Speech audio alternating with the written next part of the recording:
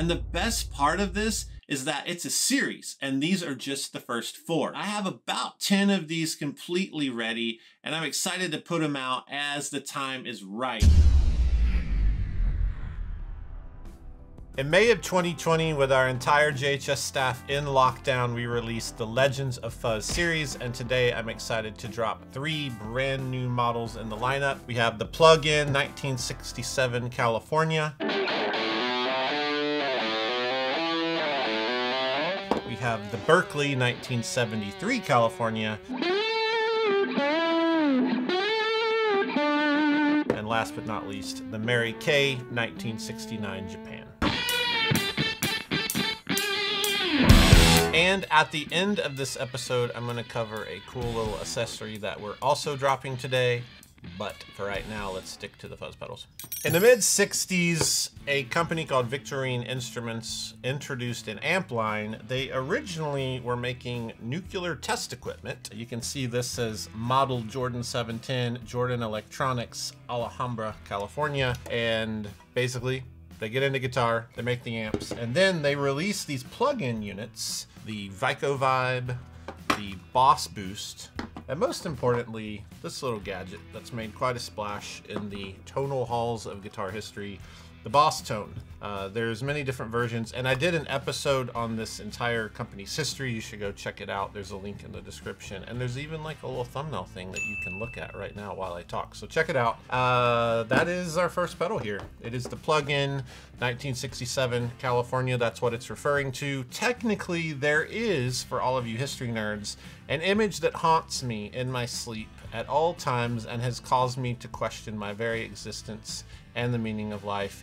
It is a picture that is verified from 1966 NAMM show, and it shows the Boss Tone plugin with a graphic that none of us have ever seen with our own eyes. No collector that I know, no one on this earth, and it's totally okay. But otherwise, the first versions had the gray roller pots, then you have the black roller pots. There's some different labels in the back of these. You see this kind of label, you see this kind, you know, there's lots of stuff, but at the end of the day, they're all pretty similar. And this is a really exciting foot pedal version because these plug straight into your guitar, and that's troublesome.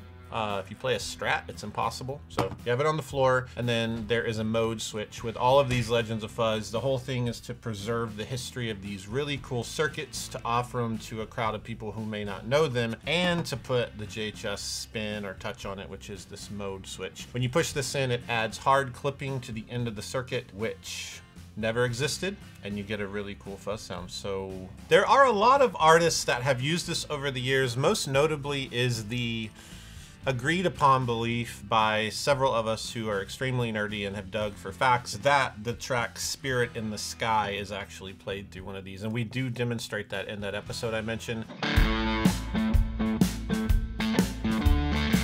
There's also just a lot of pedal steel players who got into using this because it plugs directly into the side of a pedal steel.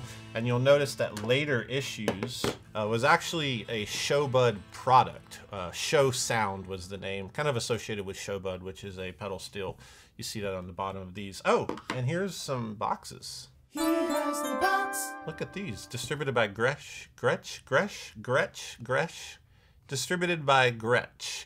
This is the Show Sound. There's another one in here. Oh, there's two. I have two of those. Two of those. That's so cool. We're proud of you. Is this like... Oh, look at that. Yeah, that one's a little cleaner. I'll leave it in the box. What's in the other box, guys? Addison, do you know what's in this? Wow. This is another... Hold on, let's open this up. This is nice. Oh, yeah, just another one here. That's a lot of these. A lot of these have been collected. Cool. Let's jam.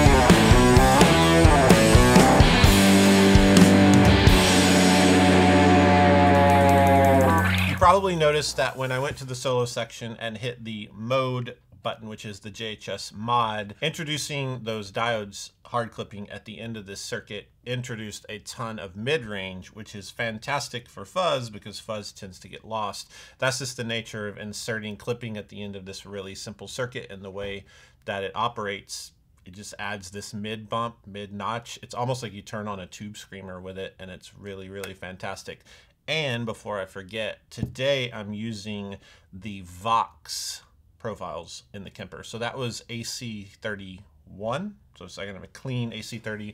There's a link in the description. If you have a Kemper, you can download those. Also, if you use the Line 6 stuff, there's links for you as well. Next, this was my favorite, but the others are my favorite. Let's go to the next favorite. In 1973, Craig Anderton and John Lang started a company called Seamoon. You may have heard of Craig Anderton because he is the father, grandfather, and son of DIY effects.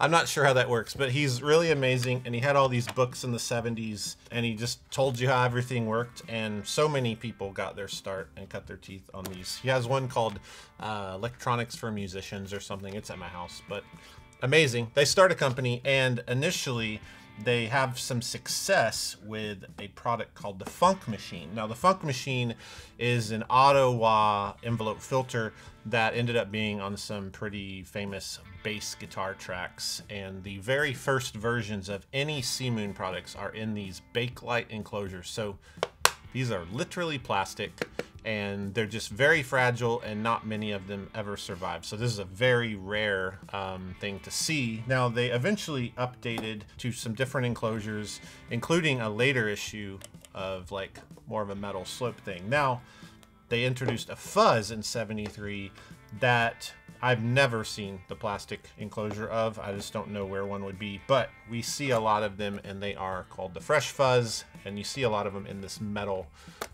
enclosure shape, which is really nice. It's a 2-knob axe and amp. You see a few different versions, primarily silver top knobs, and the address here, Berkeley, California, which comes into play because this tribute we call the Berkeley. And I have a couple of these. There's some slight circuit variations between models, and the greatest box in my collection, possibly, so we need the Super Box Stinger, is this.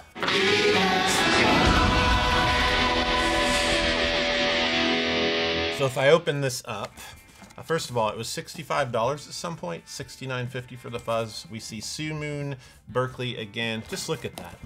Look at how beautiful. As a collector of fine boxes, this is up there. This is like the Rolls Royce of box. This is the Fabergé moment of boxes. The Louis Vuitton of box. Here's another version. Black knobs, no address. And the serial numbers make no sense. There's some debate. There's like 05, 06, 07. In some conditions, it feels like the descending serial number is actually the later version. I don't know. It's confusing. But this fuzz was used by some people like Tom Schultz of Boston. And most notably and favorable to me is Eric Johnson. There's actually a clip of Eric at a clinic discussing his rig in like 84, 83 or so. I wish we had, is there any? Channels with a little bit of reverb. I use a stereo chorus and Echoplex. And then I have an AB that switches over to one of the channels only in the Twin over there next to the Marshall, that I have the reverb and the second channel tapped over to that so I can get a little of that. And I set that on like 10 and use a Fresh Fuzz and Fresh Fuzz. If it's good enough for Eric Johnson, it's good enough for you. And I like that it's kind of obscure. Now, this Legends of Fuzz series, when we started it originally, it was 4 fuzzes that people kind of knew. There was a tone bender, a fuzz face, there's a big muff variation, there's a super fuzz, and you just saw the Jordan Boss tone, which you kind of know about, and then this gets more obscure. So not only is this line of fuzzes important to me to show and make accessible some very famous rare fuzzes, it's also a platform to show you things you may have never heard of, and this is a perfect case in point of that. So when you look at the Berkeley, you have the 2 controls, byte and gain. It's very simple. And you need to think of this almost as a distortion because it is an operational amplifier circuit. It wants to be a distortion plus, but it's not at all a distortion plus. It is a more gnarly type fuzz thing. When you hit the JHS mode button, you are basically adding a capacitor to the circuit, which brightens up the rather dark nature, which I think is a positive. Having this in the line, it's super dark. It's like thick, it's great for slide, it's great for like big riffs. But when you hit this, it does brighten it up, and I'll demonstrate that.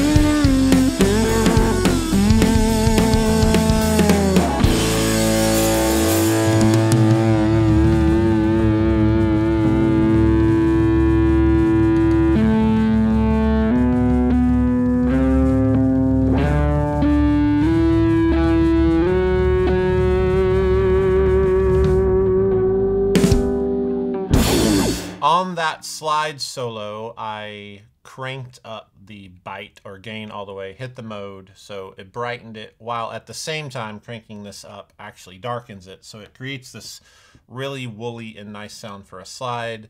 Rhett, I'm gonna mail you one of these. You should try to use it. Sick burn!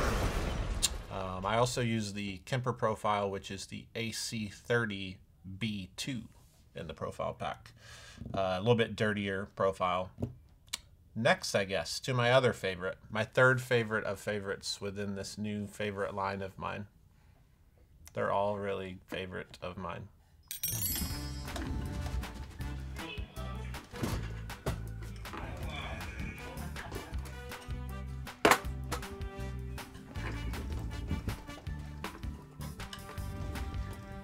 In 1931, Henry Kermeyer started Kay Guitars, and they are most notably known for being a catalog instrument that was based out of Chicago. Made some really great stuff. It was kind of spread all over the country and all over the world because it was affordable, played well, and even lately you see this revival of using these instruments. But it wasn't until the late 1960s that Kay got into effects units, and they did so with a series of 4 knobless, settingless effects that simply use a treadle like a wah pedal. And I'm going to walk through the 4 really quick. You have one that is a wah-wah. These were made by most people's belief in a Japanese toy factory, and they were distributed out of Chicago with Kay. So they have like this rubber bottom, and you kind of peel it off and just hope that you don't get asbestos poisoning or something. And they all have the schematic inside, which is cool. But they're just really simple plastic toy effects, and they don't really survive well, but they're cool. So you have the wah-wah, you have the ultra rare bass boost. This thing is non-existent. This took about 50 years for me to find, and I'm 40 years old. You also have, oh, is this the original blister pack? What? To the tremolo? Ew. Look at that. This is not molded at all. Here, Nick. I don't want to touch it. Oh, is this the original cardboard backing? That's neat. Tremolo sound benders, connects to any electric guitar. Look at that guy. That's a rock star right there. Yeah? You got that, driller? Mm-hmm. Just zoom in on that guy. Look at that. Look at his hair. Look at that guy's hair. People don't draw like this anymore. They use all that AI crap. Anyway, here's the tremolo, and it's a tremolo. It goes fast to slow. Real exciting. And most notably and most famous because of some cool people, most notably The Edge in the song by U2 called Elevation. You have this orange fuzz tone known as Kay Fuzz. That's how people refer to it online and such. Now, there's been some takes on this, and I struggled with whether to make it or not, but I have yet to see a very simple, accessible version that still allows the treadle. So that's what we did here. That's what the Mary Kay is, 1969 Japan. These are Japanese manufactured effects that were made in a toy company, and they deserve to be revitalized into a durable, affordable package. Keeping it simple, where the treadle normally moves, that is called frequency. And you can just set that. Most people put it toe down, and on this, that's all the way up. And you could be happy the rest of your life. But if you're adventurous, like Addison, right? Woo! You would want to plug in this expression. This is a Legends of Fuzz first. You have another jack, and it has a red section around it, and you just plug in, and bam. Look at that. Look at that. That's really cool. It is cool. You get the original thing, simple, elegant, beautiful. I feel like I'm on QVC. You plug this in, and you get the JHS mode, which adds germanium clipping alongside the silicone arrangement. By the way, the Kay Fuzz was an affordable stripped down version of the Univox Shin Super Fuzz. So if you like Octave Fuzz and you like the Legends of Fuzz Supreme, this is, in a way, an alternate reality of that pedal. You could have two of them. This is my favorite. I mean, the other ones are favorite too. I think this, no, they're all pretty favorite. Did you guys see the blister pack? Yeah, I did. Let's jam. You just fade out on the blister pack part.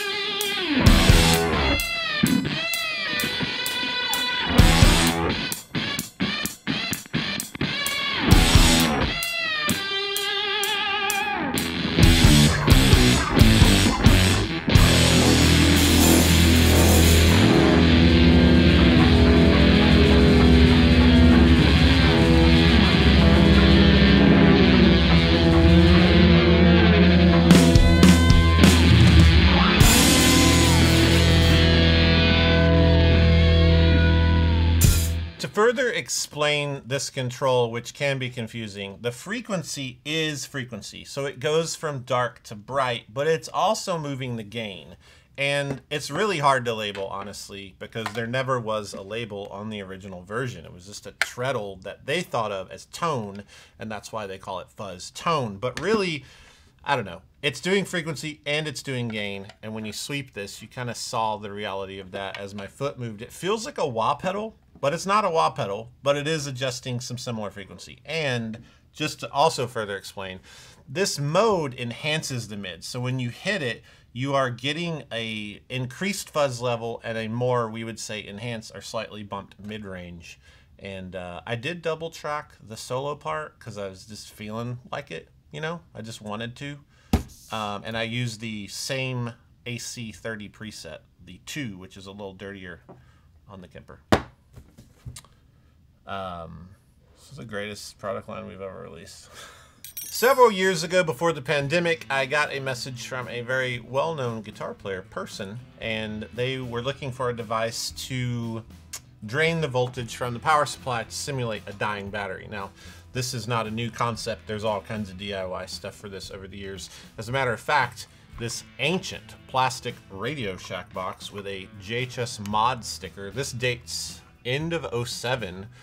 I'd built something very similar for myself. You plug in the power here, and then you plug this into the pedal, and then you turn the knob, and it drains the supply voltage from 9 down to wherever I had this set. I have no idea. But the concept is, it's a dying battery simulator, and we have now released one that's easy for you to buy. You don't have to make it. It's affordable, and it looks much better, I think. This is a little weird. So it's called the Volture. Get it? Because like vultures eat things, but it's like Volture. It's like a vulture of, it's a vulture of voltage. a Volture. Here's how it works.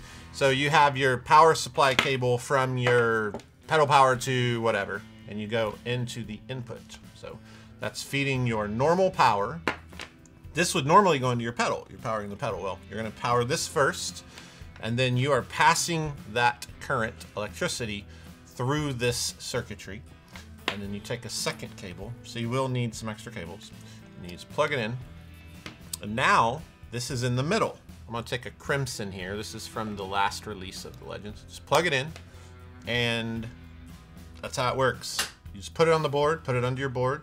Don't even use it on the board. Do whatever you want to do with it. You can use this on any analog distortion, overdrive, or fuzz. And as you turn it down, you'll be draining or resisting the voltage in, and the LED will correspond. So as the dimmer it gets, the lower the voltage is. And this results in, you know, certain fuzz pedals glitch out, some things gate. I love doing this to Rats, DS1s, any kind of analog thing, but fuzz is really cool. And a lot of boutique fuzzes, some of the controls you might love on certain pedals, like say a Fuzz Factory or other just really famous fuzzes, really this is a very common thing that builders would put into the circuit. So now you can do it yourself. And here is a demonstration of this while I just mess with this.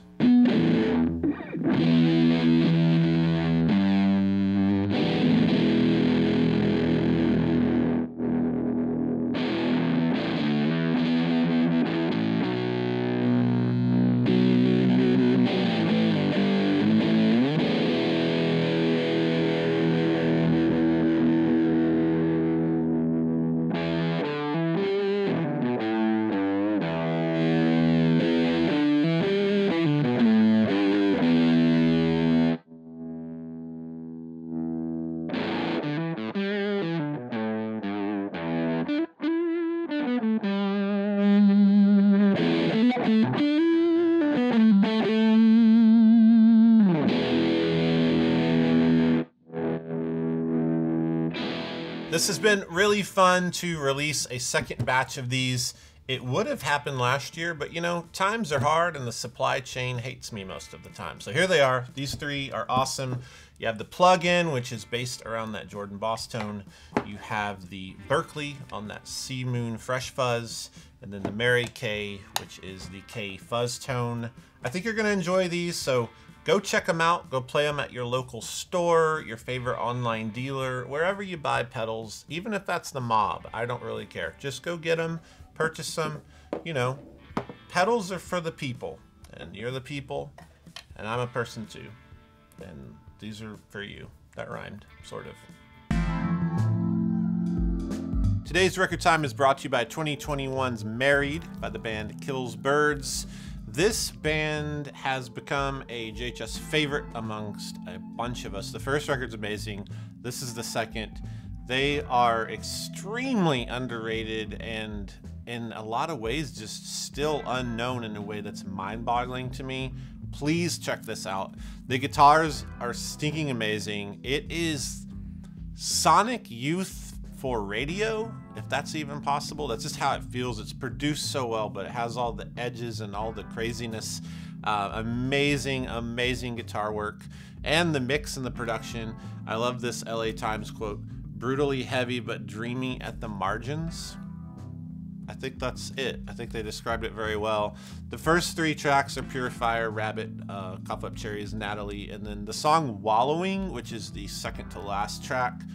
It's as if they just, which they probably did, run the whole mix through some outboard compressor or something and just crunched it. And it's crunch time. It's just such a good record. Check this out and check the first record out. And if you can see them live, please do. I'm still on a quest to do that. I think it'd be amazing. There you go. Thanks so much for watching this episode, and thank you for caring about fuzz. I love fuzz. Fuzz is the most special and primitive guitar effect there ever was or will be. It was the first effect, and I think there's really something cool about tapping into these stories these really fun, popular circuits and the more obscure circuits that we kind of dove into in the second round of Legends of Fuzz. So thanks for supporting this project. We really appreciate it, all the way back to those of you who bought them when we were building them in our homes in the shutdown and the pandemic. That was really special, the way you supported it. And if you're a super nerd collector, there are actually Legends of Fuzz units from that first batch that we custom made a sticker, and it says this was made in our homes. So if you're fortunate enough to have one of those, drop it in the comments. It'd be cool to hear from you. And today, let me know what your favorite of these 3 fuzzes are in the comments. And another thing in the comments would be, what do you want to see next? Because I'd like to do like 20 rounds of these. Maybe it's 1 or 2 next time, maybe it's just 1, but I want to keep doing Legends of Fuzz. As long as you guys support them, I'm here to make them, so make sure that you definitely communicate that in the comments. So hit like if you like the episode, subscribe to the channel, and click the bell icon to get notifications of every future episode. Also, you can jam with us on BandLab. That's in the link in the description. Other than that, have a great day and go play some Fuzz. If you can't buy these, there's so many great Fuzzes. There's other episodes that we have. We'll pop those on the screen. I love Fuzz. We'll keep talking about it, and hope you do too. Bye.